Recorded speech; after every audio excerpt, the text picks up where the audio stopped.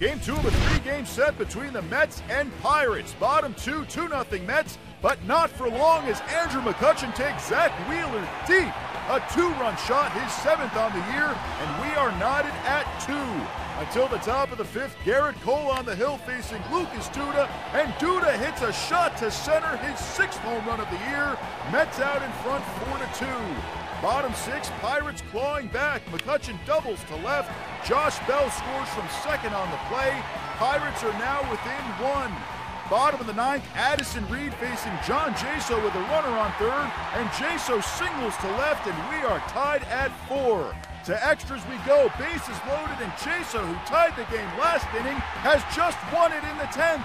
David Freese touches home plate, and in exciting fashion, the Pirates take this one 5-4. Zach Wheeler goes 6 innings, allowing 3 runs on 7 hits. Garrett Cole allows 4 runs on 10 hits through 5 innings pitched. The two teams will wrap up the series on Sunday. Matt Harvey takes the mound for the Mets. He'll face the Pirates' Tyler Glasnow.